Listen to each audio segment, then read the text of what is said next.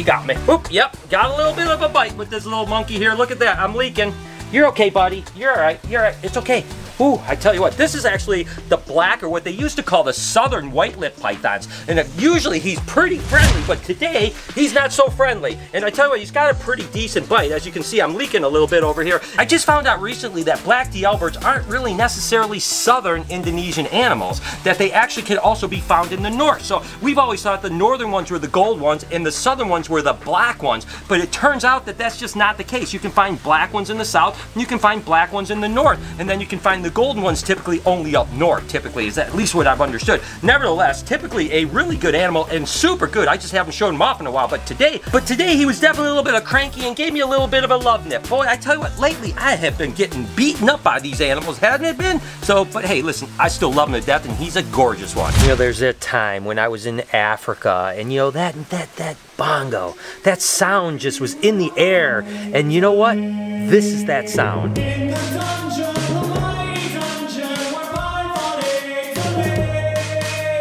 And of course, it can only mean one thing. Woo, doggy! That is a lot of eggs right there. Of course, this is a pastel female. She's got so many eggs. Look at her over here. She can't even coil the eggs. They're all over the place. But these are fresh eggs, so they look really good. She just started laying earlier this morning, so that's awesome. And she was bred to this pinstripe, red stripe, yellow belly. Now, the red stripe is really cool with the pinstripe and the yellow belly. So you put pastel in it, you could get a lemon blast, red stripe, yellow belly. That is going to be absolutely incredible. Let's go ahead and set up an egg box and see how many eggs this girl has.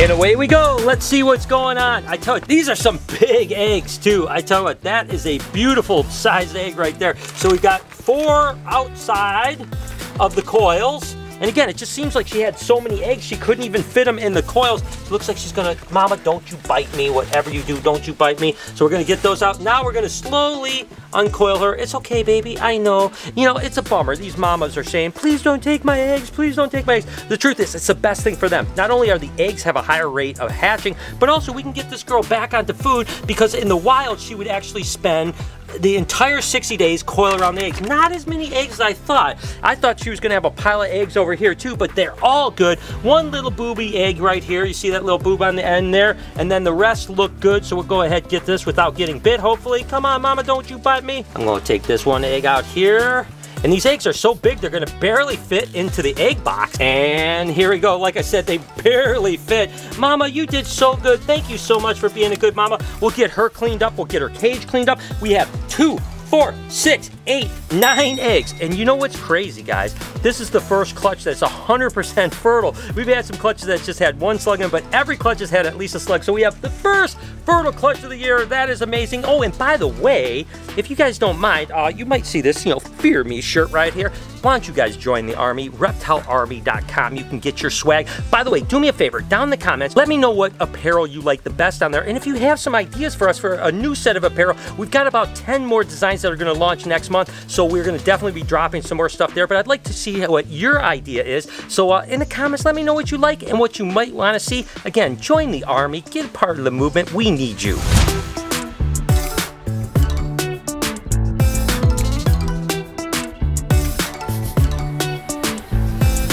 I love Dumerol's boa. This is actually Gerald. It's a year-old Dumerol's boa. These guys are a Madagascan boa, much like a common boa, but over on the other side of the world in Madagascar. They get about the same size. They have a beautiful temperament, but just look at how cool that pattern is. Of course, we've got the other one that's breadloaf. That's a like 7-8 footer, and that's about the size they get. 7-8 foot, a really giant female, maybe 10 foot. But isn't that an amazing snake? I mean, just I love the pattern on these guys. And like I said, absolutely wonderful puppy dog tame. I love it when Aries is just hanging out right here. Of course, Ivy does this a lot, and it's kind of one of their favorite spots. You know, part of it is, of course, they've got a nice heat spot right here that's coming down, and part of it is I think they just kind of like to look out and see everybody, to be honest with you. So a lot of times Ivy will be curled up here, and it's always the same way where their head is like just right near the waterfall, just kind of peeking out. I love it. I tell you what, anacondas are amazing, and I'm not sure we're going to get any babies this year. We saw them kind of courting a couple months ago, but haven't seen the actual hookup, so I have a feeling we might have missed this year.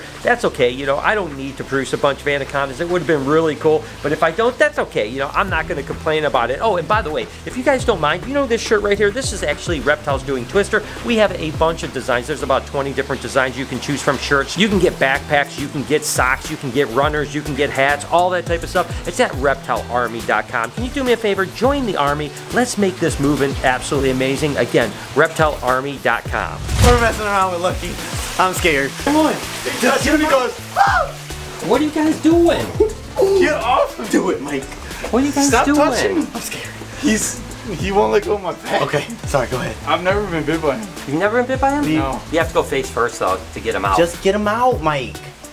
You shut up. You touched him and screamed and broke my eardrum. Oh, he is so mad now. I don't know if I want to. Do you guys want me to do it? Yes. To show you how to do it. Oh, he's so ready. He can't reach you. He's not even that long. Well, now you're just getting him mad. Yeah, it's okay. Yeah, Oh do my it. God. Do it. Here, let me show you how. Yeah, The worst but that you get happens bit is all you the get time. bit. Oh, your face. You weren't even scared at all, but I was. See, just take him out like this. Yeah, but you work with him all the time. Yeah. Well, you work with them all the time. You work with them every day. Stop, stop, stop, stop, stop, stop. See, he's not bad. Oh. He's amateurs, you know? Gotta teach him how to do things every now and he's then. about to get Oh yeah, you're about to get bit right now. No, I'm not. Oh, good. Lucky, you want to hold? No, no, I don't. Oh shit, not the fence. I knew that. Good luck, guys. He didn't Thank even you. get me. Good luck. Okay, hold on. Treat Lucky well. Goodbye. Okay, so today we're gonna be feeding the monitors. We're gonna start with chicken shrimp. Hopefully we can get him to take off of the tongs. I love these lizards so much. Now it's time for Artemis Prime. Come on, Argy. Come on. Come on. Up, up, up. And chicken. Wait, no, I want the ball. I want the ball. Come on, get it. Oh, don't bump my leg. Yeah, you know, come on. What do you want? Chicken? Ball? There we go. I guess we're chicken. He used to try to like run out of the cage and everything like that. Yeah, he's definitely getting a lot better because, like I said, he used to run up, try to run up this pillar here. That went really well, so let's move on. Well, we've got 2 boxes of snakes here. These are actually animals that my friend Warren sent us that are really just going to go on the BHP website. But I know there's some ball pythons and there's a few other snakes in here. Let's go ahead and open it up and see what they got. Roll that unboxing. Let's go ahead and start with the non-ball pythons and see what is in here. All right, what do we have? It says Brian on this. I don't know if the snake is named Brian or if this could just come to me. I'm not sure. If not, we'll maybe call this Brian, if that makes sense. So let's go ahead and open it. I always say that Warren is really, really, really good at tying bags because it's really hard for me to untie them. So that's a good thing. It's a quality thing to be as a snake guy. So let's go ahead and see what happens here. Oh, I said we're going to start with non-ball pythons, and I lied to you. This happens to be, looks like a really beautiful Enchi right here. Maybe an Enchi yellow belly or just an Enchi, not sure. I hope that there's a list in here at some point so I can see. Oh yeah, here it goes, yep. Oh, it's a super Enchi yellow belly. Let me take a closer look at that real quick. I would say more like an Enchi yellow belly, but that's okay. We'll talk to him about that one. Another one named Brian. I wonder if he names all his snakes Brian. That'd be amazing.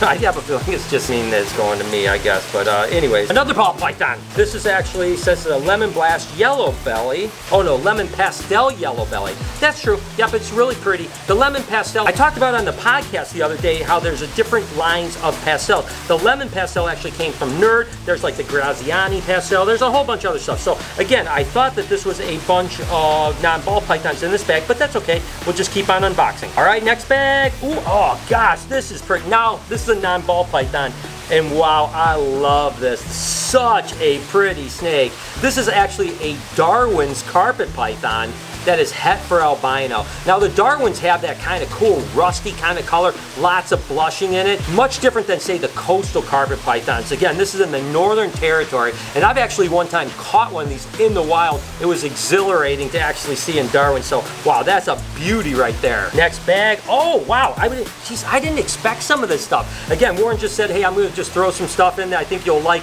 and I absolutely like it. Again, this is an albino Darwin's carpet python. Woo, doggy. We have one here at the Reptarium. We have one at BHP that we actually produced that is absolutely incredible, but look at how gorgeous that is. So again, all this stuff eventually, if you want your own little Brian snake, will be on the BHP Reptiles website. All right, what's in this box? Ooh, this is a pretty one. Check that out right there.